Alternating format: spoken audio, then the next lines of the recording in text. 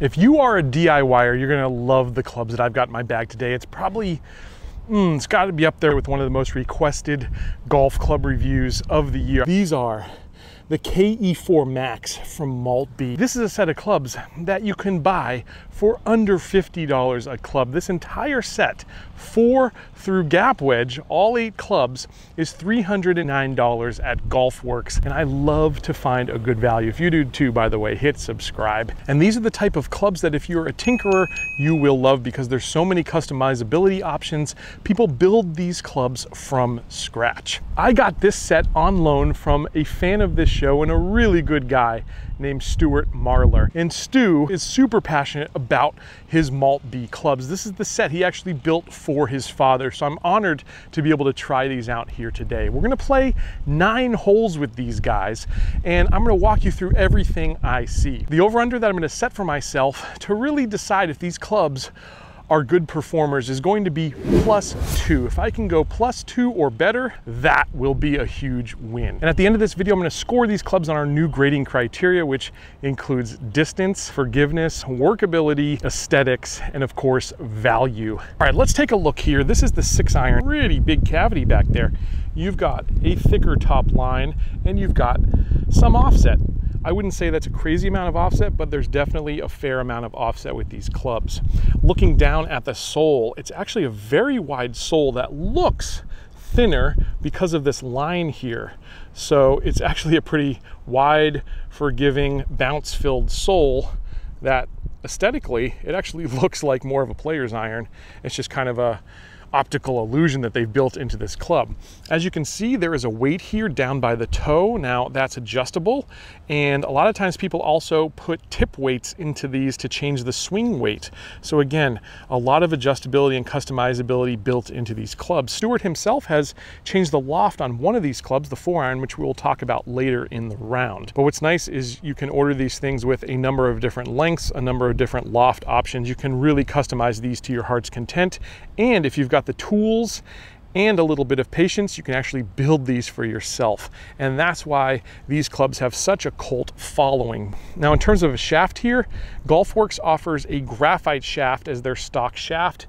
It is called the MPF Pro Series. This is a regular. Now, I'm normally a stiff flex player, but Stuart assures me that these generally play a little stiffer than they say on the package. He's got big, thick jumbo grips on here, Golf Pride grips, thicker than I normally play, but that should be nice. So these definitely are going to be more on the game improvement side.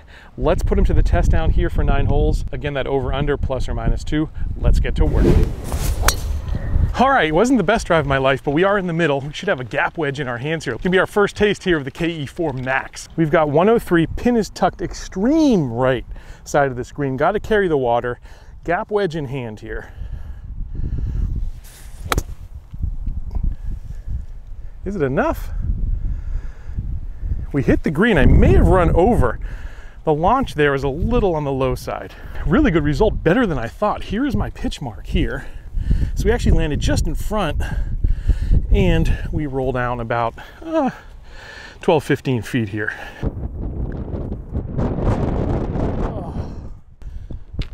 Well, can't complain with the tap-in par, especially since that strike wasn't the best. We're heading to a kind of longer par 4 here, 390-ish. It's gonna take a good drive and a good second shot.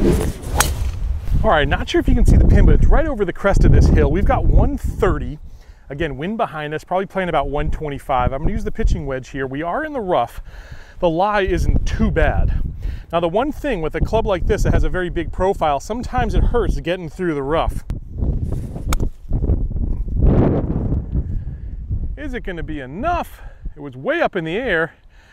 Yeah, I don't know if you can see it, but I hit it off the toe there. That's where I hit it. A little low and off the toe, but pretty forgiving result there, honestly.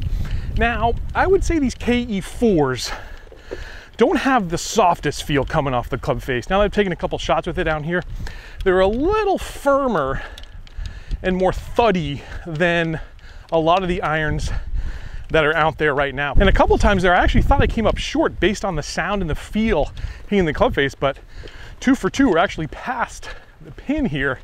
And again, we've got a nice little birdie putt on what was a pretty tough hole. Now, I did want to play a fade there, and that ball did fade pretty well with a pitching wedge.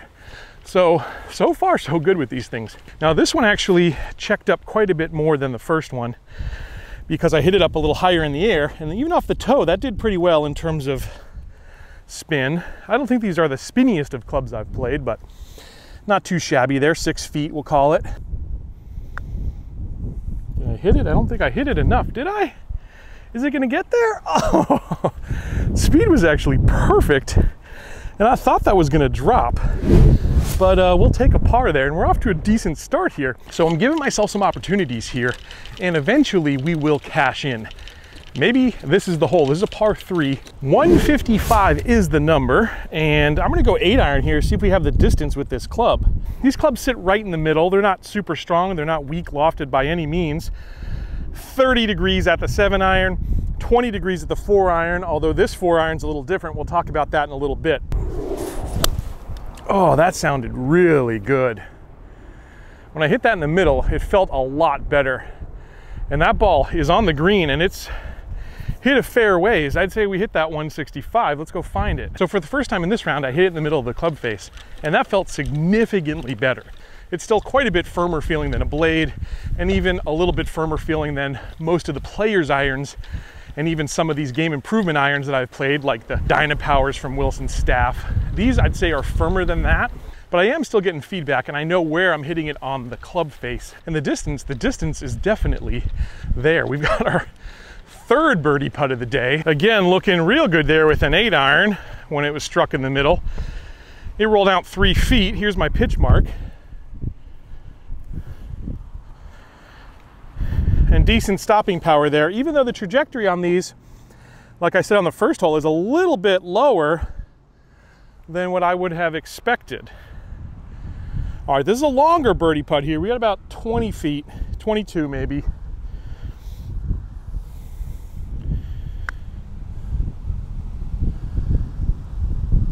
Reach. Oh. It's just not meant to be right now, but like I said, eventually they're going to start dropping. And I will not argue with tap-in pars. So we're even par. We're heading to 4. Before I tee off here, let me just ask you a question. Have you ever considered customizing your golf clubs, or do you just buy them off the rack? I've actually built my own set in the past. You may have seen the video where I got a set of Takomo 101 heads, and I actually sourced the rest of the components, the grips, the shafts, the ferrules, and things like that, most of it from GolfWorks. But it can be a lot of fun, and you get to have them exactly like you want them. So have you ever done it? I'd love to know, and let me know your setup down in the comments. All right, we're coming up to the hole here, a little dog leg right. Second shot will be over the water. Pretty wide forgiving fairway here. Might be the right time to pull out the driving iron. And this is one of those customizations that Stuart made for his father, who he actually took the 4-iron, which is normally 20 degrees, and he had GolfWorks set it to 18 degrees. He pressed it forward 2 degrees, and he's created a nice little driving iron for himself. This is probably the last hole I'll have a little wind behind me, so I better use it to my advantage, and let's see how this thing works. Here it is. Here's our 4-iron. Again, nice forgiving top end. You're gonna see a good amount of that cavity at address. Oof. Great ball flight there. And that's gonna chase. Tell you what, again, it's tough to really feel them coming off the club face, but in terms of the actual results, I gotta like what I'm seeing here. A driving iron's a nice weapon to have. Generally, I like those to be like a 3-iron or a 2-iron, and that's exactly what Stuart did there by bending his club 2 degrees. So it's really nice to be able to customize your clubs, have them exactly the way you want them. You can build any set you want. The possibilities are endless. Man, this is a really good shot in the middle of the fairway. I don't think I'm gonna argue with this distance either. Again, a little wind behind me, kind of a crosswind, but 214, that's real nice. 137 to the pin.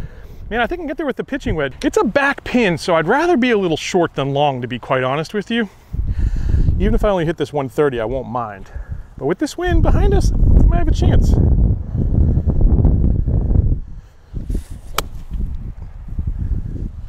It's leaking on me just a little bit, Oh, hit the green, but it bounced off towards the back.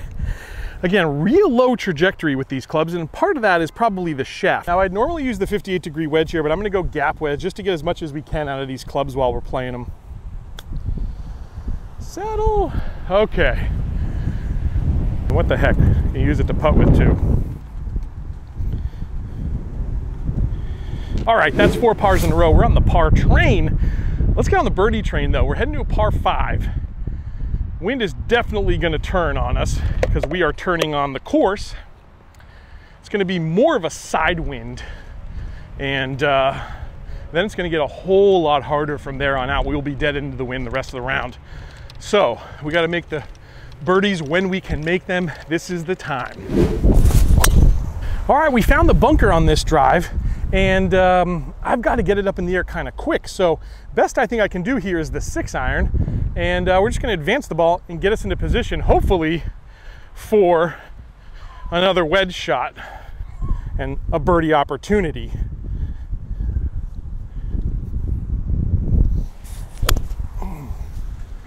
It's heading a little left, but we'll have a wedge in our hand. Hit that well. All right, I think I got a little unlucky here.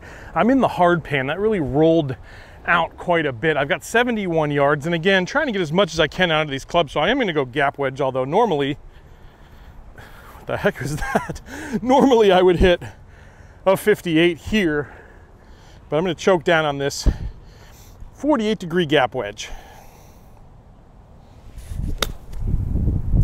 That's pretty good. Stopped real well there. Again, we're gonna have a birdie putt. I've actually been able to control the distances a lot better than I would think for these game improvement clubs. And man, we are getting birdie putt after birdie putt. This is 4 greens out of 5 in regulation, and 3 of these have been really good opportunities. So one of them is gonna go in. Like I said, this would be a really good time for it. Here's the pitch mark for that shot. Off the hard pan, you'd think that that would have some pretty good grab, and it did. Only rolled out 1.5 feet. So spin, good. It's not exceptional, I don't think, but it's good. It's passable. Come on, we need it. Yeah! I thought that was in. It was turning in the hole, and on the last roll, it went right. That's a putt I'd love to have back.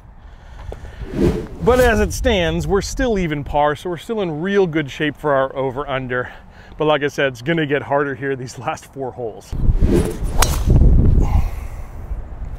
Perfect spot. I've got 129 in now. With this wind into our face, this is where the lower trajectory is actually gonna help us. All right, so that wind's pretty stiff. I think I'm gonna go 9-iron, pins in the back, but let's keep it low. And this shot's gonna favor my draw. If I can work this in a little right to left and low would be nice. Don't wanna be in that front bunker.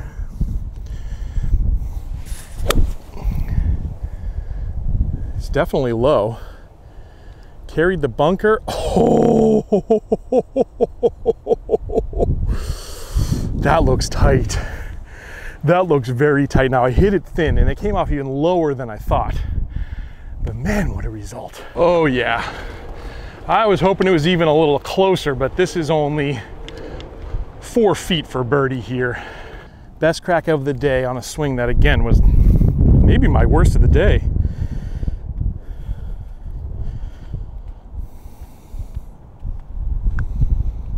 Yes, sir. I told you it was coming. We are 1 under and we are in great shape for the over-under. In terms of forgiveness, I cannot argue with the results that I'm seeing. Again, I'd say these lack a little feel, but results-wise, we're now 5 out of 6 greens in regulation.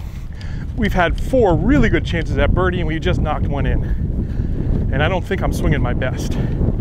Heading to a par 3, then we've got a par 5 and 4 to end it. 3 tough holes, especially into the wind. See if we can end strong. It's 150, I'm gonna go 7-iron. I'm also gonna try to work this ball a little left to right because that is the shot where this pin is tucked on the right side. A lot more green to work with on the left, so we're trying to bring it in left to right. If I do too much though, we are gonna be in that right bunker. That's what we don't want. And yes, I overcut it considerably. The wind also grabbed it, and maybe the luckiest result of them all, we're not in the bunker, we're actually over the bunker, and maybe even a little right of the bunker. So probably my worst swing of the day there, but we can get up and down here. Pretty pin high, so distance-wise, I'm getting what I expect out of these clubs, and maybe even a little bit more from time to time. I've got the 50 in my hand again, touchy chip here. We are short-sighted, so not a lot of green. I hit my spot where I wanted to land it, and that was better than hoped for.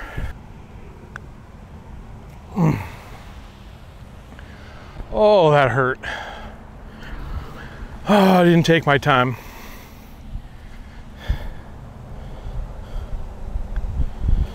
I didn't take my time. That should have been par. We're still even par, but that did hurt. One of the worst things you can do in golf is linger over mistakes. All right, so I'm gonna put that one out of my head, and we're gonna get back to playing good golf. Can't hit them all well. There's always gonna be a shot or two every round that you're gonna have to mentally get over, or it can cripple you. That's the shot I needed to come back with there. I feel like you can always rely on that PXG to get me in the middle of the fairway when I need it. We've got the 4-iron in hand. This is the driving iron at 18 degrees. We're going to advance the ball and get us into position here.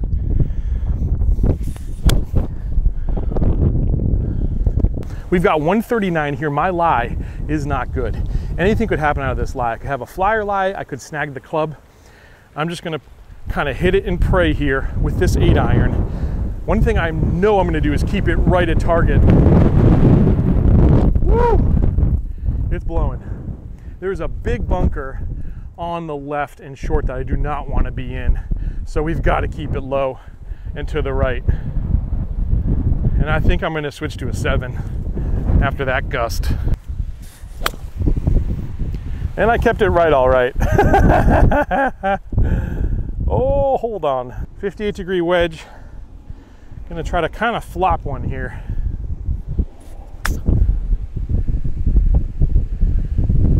Again, we got a reasonable chance at par again.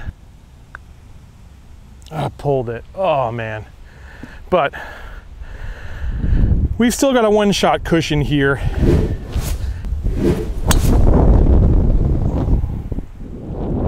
Last chance for glory here. We've got 117.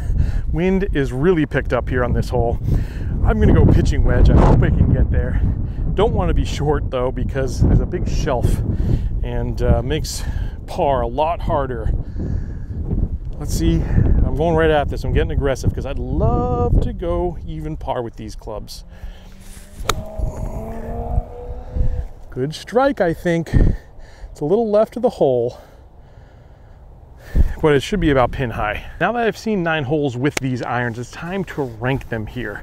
And in terms of value, I think you know, this is a 5 out of 5. For under $50 per club, it does not get much better than that. In terms of distance, I'm gonna give these a 3 out of 5. Now, there were very windy conditions here today, no doubt, but from what I saw, not only out here, but inside my simulator, I think it's very good distance. It's not gonna blow you out of the water, and it's definitely not going to be lacking. It's somewhere right there in the middle, so 3 out of 5. In terms of workability, for a game improvement club, a much thicker profile, I'm gonna actually give these a 4 out of 5. They're pretty workable, much more workable than a lot of other irons in this category. Next category here is aesthetics. I'm going to give it a 2 out of 5. These probably aren't going to be the best looking clubs you see all year. And in terms of sound, they're good, but they're not great. So aesthetics and feel are the 2 places these clubs are lacking. Now, the flip side is that on forgiveness, these are going to get a 5 out of 5. Some of my worst shots today ended up being really good in some of my best results. Overall, I think these clubs are a buy if you are looking to really get something custom, something that is special and unique to you, something that you can set up. And if you want to save some money, man, it's tough to beat the value of these KE4 Max is really good. So overall, really solid from the KE4. I've really enjoyed them. Overall, I guess I'll give them a 4 out of 5. Really enjoyable set to play with, and again, the value is there and the forgiveness is there. 2 highlights of these clubs. We got one more putt that I'd love to make and go even par here. Wish me luck. 20 feet, I'd say. I'm calling this 20 feet uphill. a little right to left.